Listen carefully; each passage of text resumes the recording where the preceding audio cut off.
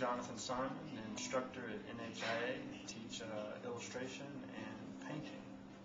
I was going to show a process that I do in my own studio, and I came up with this process because I'm concerned about the environment, I'm concerned about health and safety, and also recycling is a big issue. So I use Gamsol, their OMS.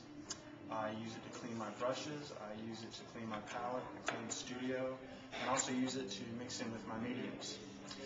Now when I clean my brushes, I typically have a can, and I clean the brush out, and the sediment, of course, settles to the bottom. This is some that I took out of the can, and I have all this nice clean OMS here, and I have this paint pigment or paint sludge at the bottom.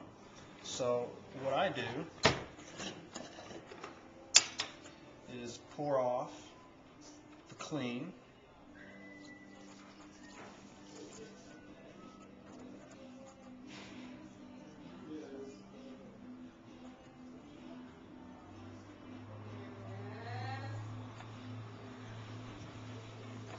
leaves me with nice sludge at the bottom. Now what I do is I decide I can reuse this. It's a beautiful color. It's a beautiful gray color. It can be used for doing sketches or demos. I just think it makes the most beautiful neutral color. And what I'll do is I'll simply take this out on a piece of glass, and I usually let it dry and let most of the solvent evaporate from it. But for purposes of this, we'll just get right into it. And what I do is I mix a little bit of refined linseed oil back into the mixture.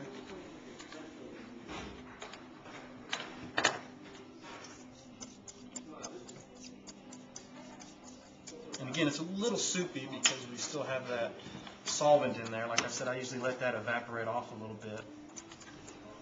And I start grinding away at this pigment, the circular motion.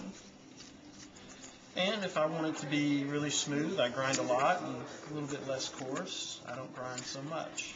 And I'll generally do this for a while, and I do it with a pretty big batch as well. For the purposes of this, I'm just using a small amount. For those of you who don't know, I believe this is called a Mueller? Molar. Mueller. Thank you very much, Scott. I appreciate it.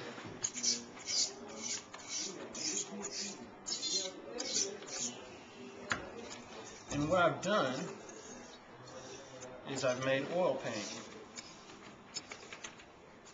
And I'll spend quite a bit of time getting it up. And I haven't wasted anything.